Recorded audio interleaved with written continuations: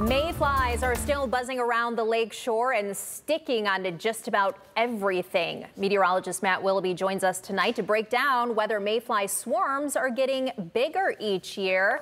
Matt, some people would say yes. What did you find out?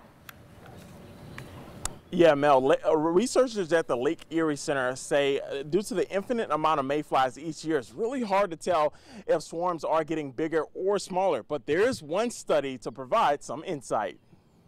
Mayflies have always been an important component of the food chain when it comes to Lake Erie's ecosystem.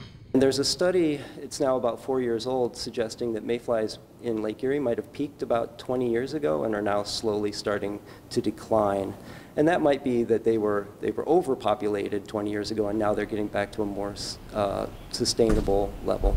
Thomas Bridgman, director of the Lake Erie Center, says there were almost no mayflies in Lake Erie from the 1950s to the early 1990s. Because of pollution. And then mayflies came back in the 1990s, and when they came back gangbusters. With this past winter being one of the warmest on record, Bridgman says mayflies could be impacted, but not necessarily in the size of the swarm.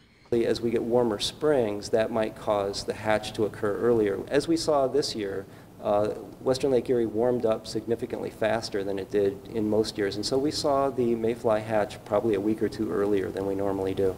If mild winters continue, Bridgman says it's hard to say what it will mean for mayflies.